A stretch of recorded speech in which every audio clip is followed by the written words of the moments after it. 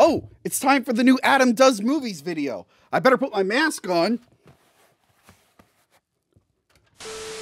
With Halloween Ends in theaters and on Peacock, that's right, you can check this thing out in the cock day one. There's been a lot of fan appreciation, a lot of nostalgia rearing its ugly head over an old classic. And of course I'm referring to Halloween 3, The Season of the Witch. Candy corn on the table, I've never even watched this film before, I had no idea what to expect. But self-identified star Tony from Hack the Movie said, Adam, Booby, you have to watch and review this film. I'm eager to know your thoughts. That's right, Adam. Terrific. Let's talk Halloween 3, Season of the Witch. I had no idea what to expect when I fired up this film outside of it's gonna take place on Halloween, obviously. Laurie Strode may or may not be in it. And of course, we're gonna get a lot of Michael Meyers going around killing people. Gotta have me some Michael Meyers killing people. The classic, iconic character back again for a third. He's not in it.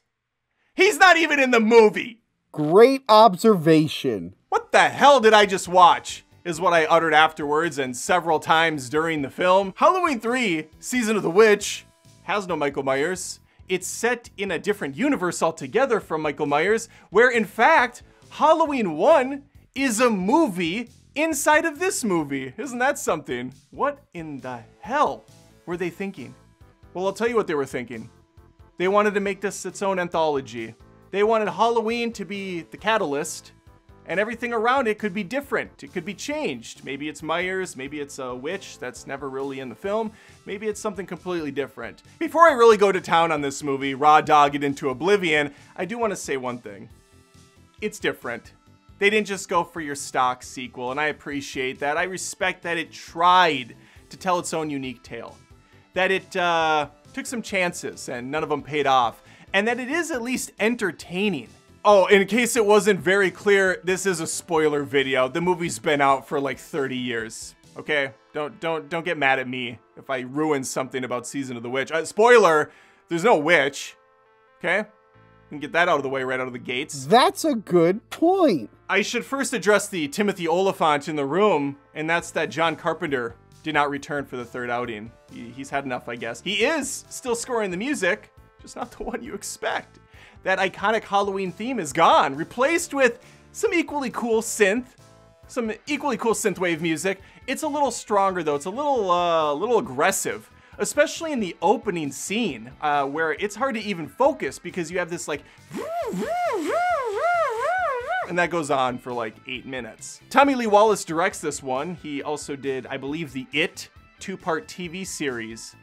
That's kind of his claim to fame. He's doing a decent job here though. When the movie is Halloween, it looks Halloween. When the movie's not Halloween, it looks like a soap opera. It kind of looks cheesy. If you say so, Adam. So because I suffered from a minor concussion after watching this, I'm gonna give you a plot synopsis so completely out of this world, you won't believe what I'm saying is actually reality, but it is. The film starts with an Agent Smith knockoff. I mean, I guess it was prior to The Matrix, but we're gonna say a knockoff anyways, who's chasing a man.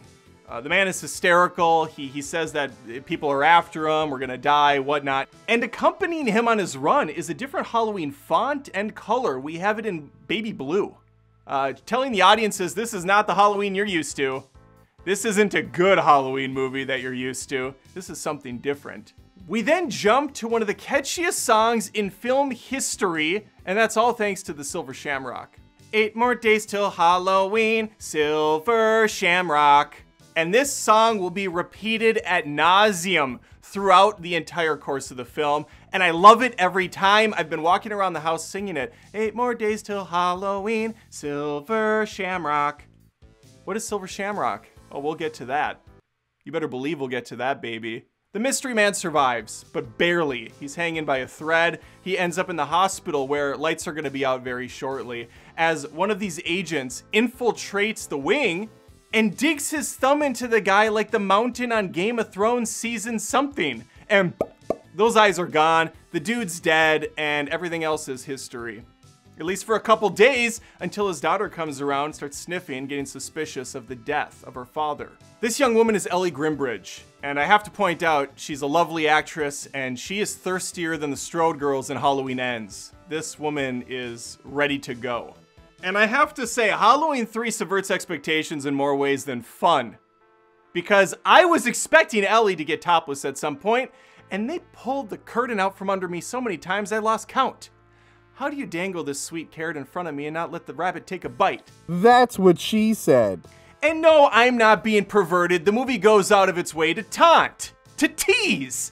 There's a scene where she takes a shower. The camera does a tasteful zoom in close. She opens the door. The steam comes up.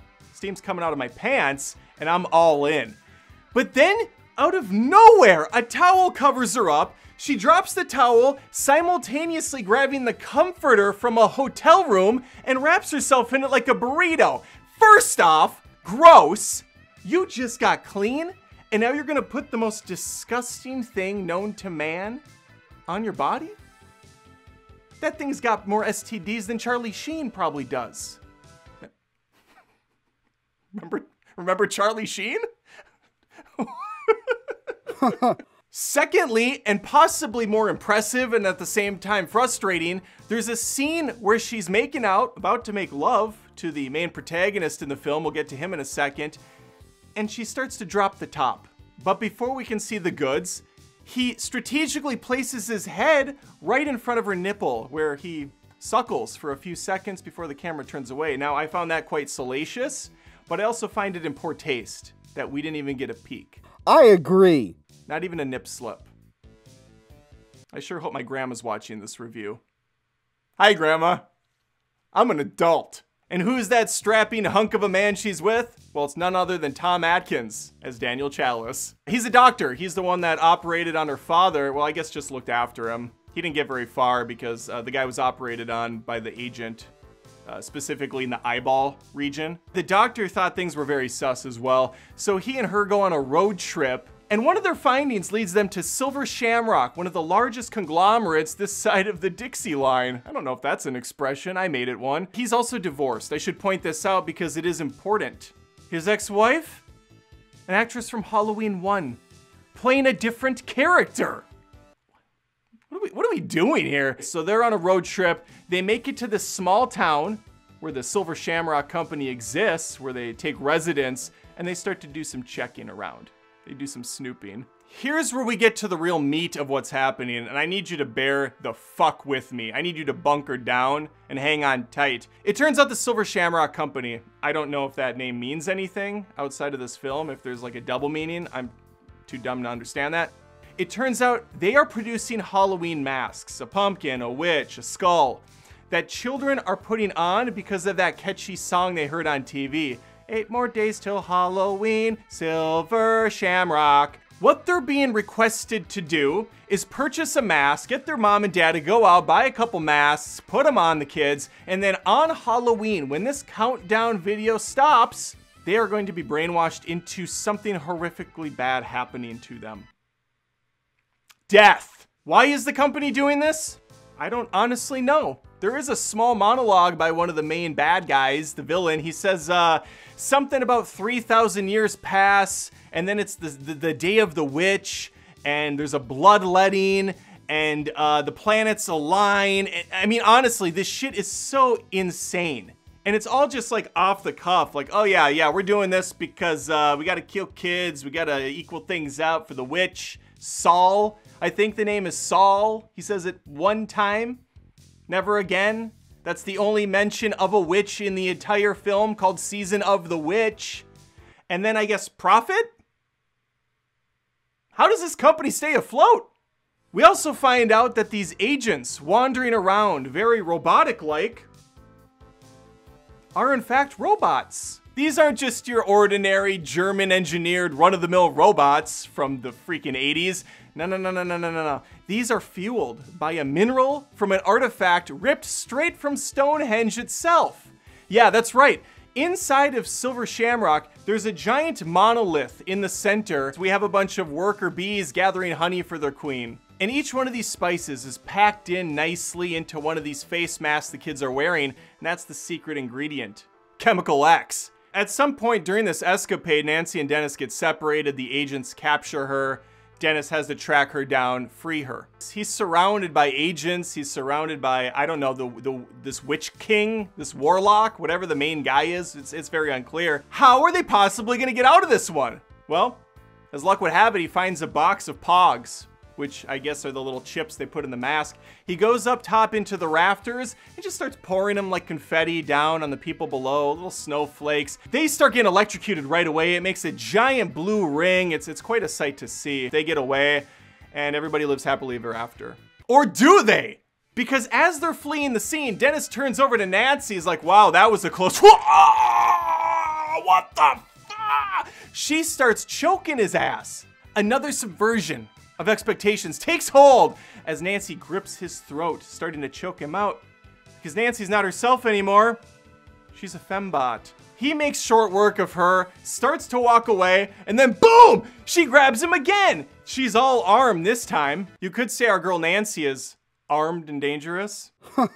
He takes out the arm, starts to leave again, and then boom! She starts going after him with the torso! This chick won't stop. She is thirsty. He hit it and quit it. He's got bigger Swedish fish to fry. We still have a television program going on that's gonna brainwash a bunch of kids, so he races over to a nearby something or another. He tries to get on the phone with the networks, this is what phones used to look like, and stop the thing from airing. Boom, one pulls the plug. Bam, another one pulls the plug. Ka-ch- Wait, the third one doesn't. The music keeps playing. Silver Shamrock. He looks not only off in the distance and screams, but directly at us, the viewer. Bam. Title comes up. Did he succeed? Did he fail? Only one thing's for certain. I wasted an hour and a half watching this movie that people pretend is good. I do appreciate the fourth wall being broken out of nowhere. Also, some of the kills, pretty creative. Kind of gross when the camera doesn't pull away from them. I wanted to see the drill go into the skull. Didn't necessarily need to get the eyes gouged out, but I do really enjoy a good sound effect, and the sound effects in this are so laughably silly. You have like the thumbs gouging in and you hear a it's like the kids are playing with Gak. Remember Gak and Charlie Sheen? Subscribe for nostalgia. It has those classic stock punch sound effects too.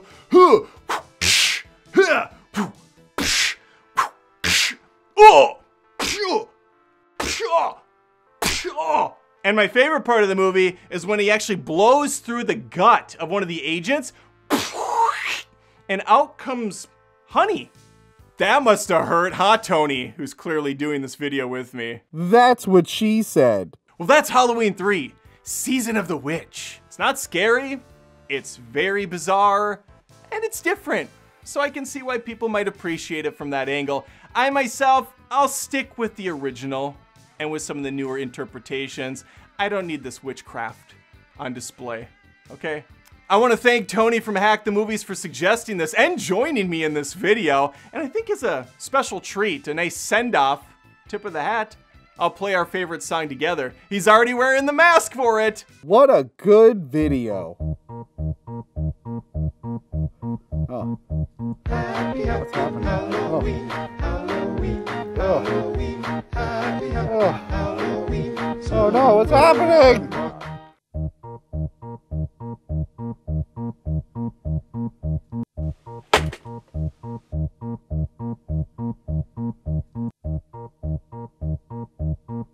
And Tony's dead. Subscribe. Halloween's a fun month. You know what else is fun? Becoming a Patreon at patreon.com/AdamDoesMovies. Not only do you get to help celebrate me and my channel by becoming a member, you get access to 3,000 exclusive videos that no one in the real world gets to see, only special people. That's right, it's a perk. You can also find me all over the internet. I'm on Twitch at twitch.tv/AdamDoesMovies, where on occasion I will record these live in front of a studio audience, just like you. Yeah, you could be there. You could be watching me do this in real time. I'm also on TikTok. I'm on Twitter. I'm around. I'd love to have you. I'd love to see you.